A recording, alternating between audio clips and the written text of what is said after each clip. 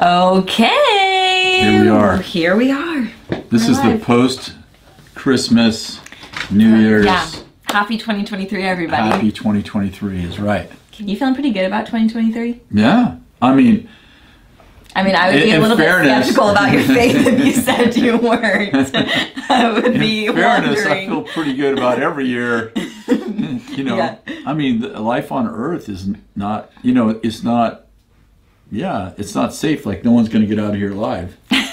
So there's always going to be challenges. Mm-hmm. So when I say that, I mean, I feel good about 2023, and I know that every year, the doomsday guys come out, and a lot of those guys are friends of mine. So I like them, but I don't live in that camp very much. Yeah, totally.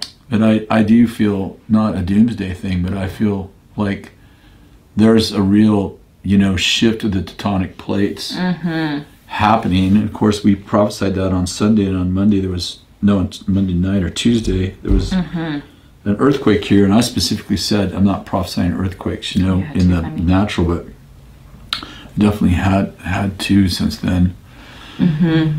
So we don't want earthquakes in the natural, but there is a big shift happening, isn't there? Yeah, totally. Yeah, that's a lot of things people were asking is kind of what you're feeling for this year, like what is the Lord showing you about his bride this year, which is kind of what you've been sharing for the last couple weeks. There's a big shift, it's coming. Like this has been an ongoing 4-year prophetic word that I had right before COVID. Like COVID started. I mean, our recollection of COVID started in January, and in December the previous year, I prophesied that that God has actually taken a hold of history, and that he was, we were moving from complete free will to sovereignty. Yeah. And, that there would be there'd be some huge shifts going on. I still believe that those prophetic words are gaining momentum. Yeah. And I believe that we're in a time of a few things, like, I'll say the negative thing first. Yeah. That prophetic word I had in that December, I think that was, this is 22, so it must have been 2019. Yeah.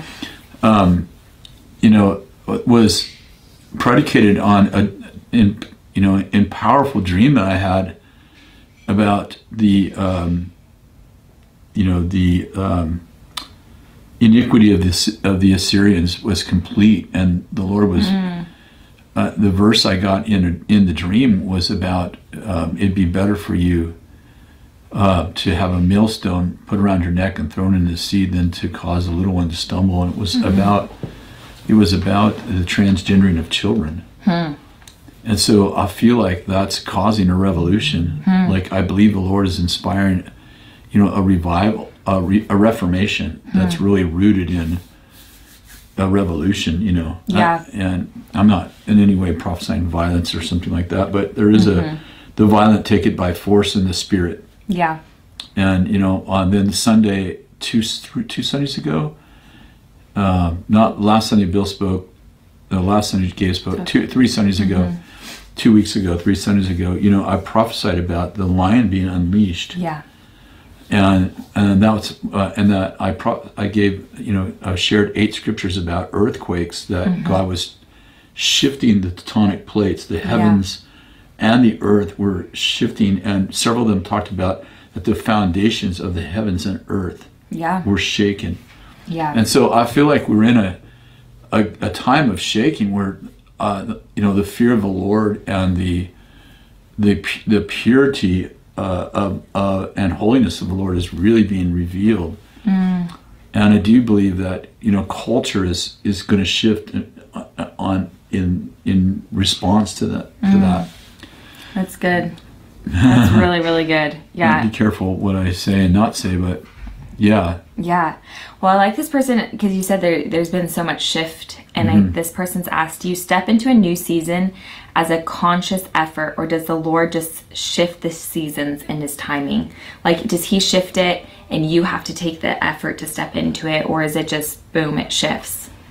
Well, I think it's both, right? I think we can cooperate with what the Lord's doing, and I think in different times, and I would call them like epochs, E-P-O-C-H. Yeah. Like, I think that what I prophesied in 2019 is that history has been taken out of the hands of man, put in the hands of God. And in those cases, our response needs to be obedience, right? We obey.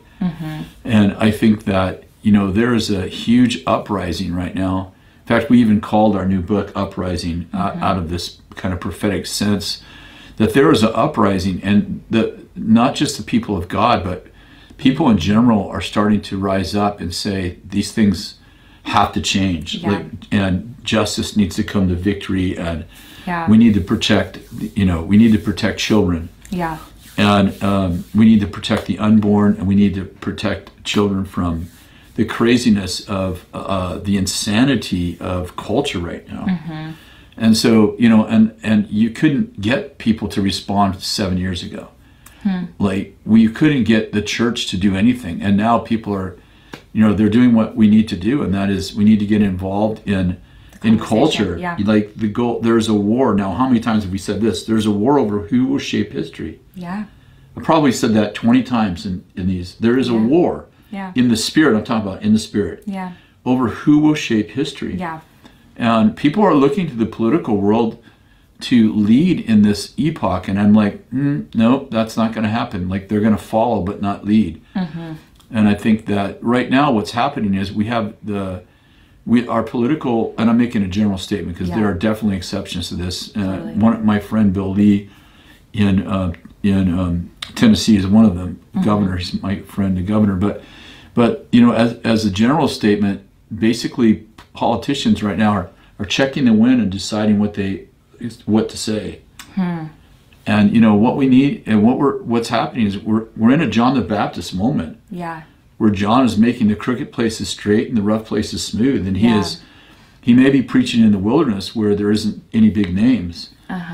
But we are in a season where the Lord Himself is shaping culture like a potter shapes clay on a wheel. That's really good. And so again, the humility is the way forward, and we need to find ourselves, you know, at the feet of Jesus, so to speak, you know, in a place of humility, and really definitely not resisting the things the Lord's doing, and also partnering with them. That's good. Someone asked, how do you partner with what the Lord is doing this year? I think you spoke to that a little bit. Humility as a way to partner with Him. Do you have other ideas of how we can partner with what He's doing? I think we have to stand up for righteousness, you know, and there is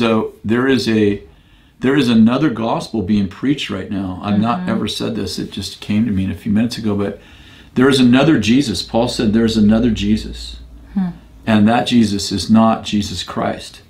And there is a kind of a new age love where Jesus is being redefined as accepting any lifestyle, and it's not true. Yeah, it's not true, and that's, you know, it's not true. And there is a hell, there is a heaven. God doesn't send people to hell. People go to hell, He says, over my dead body, but people step over it.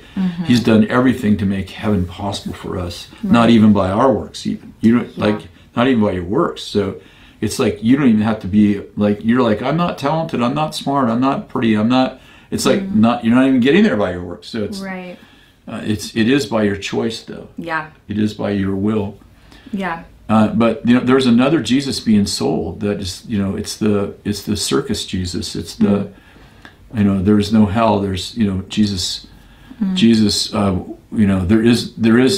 You can live however you want, and I think be a Christian. That's just not true, and it's costing our children right now. Like, that's my biggest thing is really, and you know this because you know me, but my passion for children. Yeah.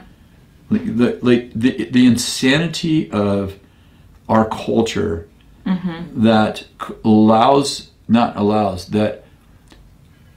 is trying to solve the suicide rate of teens by transgendering their bodies, and somehow thinking that that's a solution. Yeah. I'm talking about children. Now, adults do what adults do. You know, a consenting adult wants to, you know, tattoo their face or cut both their arms off. I mean, I'm sad for them and they need the Lord, but I mean, that's their free will. But the Bible, Jesus especially, is really clear that children are protected by angels, and heaven protects children in a way that that really society should too. It's beautiful. Gosh, this is a little heavy already. No, it's Sorry really about that. beautiful. I was thinking today, actually, I was like thinking about how my generation has, for some reason, decided that rules are a bad thing. Like anybody telling you that you should do something or should live a certain way, you should, you know, do this for your life or you shouldn't do this for your life, is something that causes a lot of like rebellion inside. Yeah. And I was thinking about it today and I was like, I mean, we talk about this all the time, but going back to, well, a good father, a good parent actually sets boundaries for their kids. And we see that in the beginning of time. Like the Lord created boundaries before he even created human beings, right? He put the stars in the sky. He created the morning and the night, all for a purpose. And there were boundaries around a day. There were boundaries around space. There were boundaries. And then we were born into that. And for some reason, all of a sudden, we've decided that... Given a tree not to eat. Yeah, like we were given rules, not necessarily guidelines. We were really given rules and deciding that it's not something to live by anymore. You know, that rules are bad, when in fact, you know, like the Lord, he's so gracious, he's so kind, he's all these beautiful things, but he also really has given us rules. Rebellion is in vogue right now. Yeah. I mean, you see videos all the time on, you know, I'm on social media, on Instagram, Facebook, and Twitter. You know, there was a video I saw. I've seen it many times with different people. Whatever the government tells me to do, that's what I'm not doing. Yeah, and I'm like, okay, well, the government tells you, you know, not to run that red light. The government tells you, you know, not to eat that rotten meat. You know, it just goes on and on. So, okay. You know, it's a reaction to the COVID season, partly, you know? There's obviously pain there. Sure. Totally. Okay, I'm going to steer the conversation in a little bit. Oh, good. Let's do that. We can go down a deep path. Getting deeper. Oh, my word. Well, hello, 2023, everybody. So somebody's asked, how do I get born in the fire if it feels like I was born in the smoke? You recently quoted that. Do you remember that? Yeah, it wasn't my quote too. When we put it up, we didn't find who quoted that, but I think it's because on Sunday when I said, if I was born in fire, smoke will never do, but I didn't share who the quote was for. So I'm sorry. First of all, I'll say, I think it was maybe Leonard Ravenhill. Yes, I think it was. Exactly. I was like Leonard. That wasn't my quote, but it's a beautiful quote, and basically saying that when you're born as a radical believer. Yeah. Nothing else is going to satisfy you. Yeah. And you get wealthy, you get powerful, you get comfortable, but you live with this intensity that it's hard to explain. But I'll just say, okay, I got saved. People will know my salvation story because I've told it so many times. But I definitely got saved in the Jesus movement out of a crazy culture, a crazy house, and thank God my mom's watching from heaven right now. And I love my mom; she was so beautiful. But I was raised in this crazy home, and and didn't have a great upbringing. But when I received Christ, I was a radical. I mean, we didn't do Santa Claus, we didn't do Easter, we didn't do Halloween. I just say those things not as good or bad, but like that's what we were. Like we were just radicals, right? And we wouldn't even wrap our gifts in Santa Claus paper, It's like, just to give you like, this is how we were. We were like radicals, and this was the movement I was born into. Like millions of people were born into this Jesus movement, and we just came out of such craziness. And once you've experienced that, the radical side of the kingdom like that, where you just live by faith and you trust God for everything, then then later on you get money, you get some notoriety, you get some power and all of that, and it's like you can do that without this, but it's never satisfying. Right. It's never satisfying. Like you're like, I like the fact that I can pay my bills on time and that I can give and that I can do stuff with money, because money is it's not, I'd rather live with money than without it if I have those are the choices. But I can't live without passion. And so, I would say that to anyone who's, asking about that, it's like you hang around other passionate people and you get, you can't help but either get in or out, right? Like passionate people don't necessarily draw you in. They might repel you, but they do make you make a decision. And in Bethel, we're just surrounded by crazy people. We're surrounded by, I'm saying, I'm sorry, in the best way.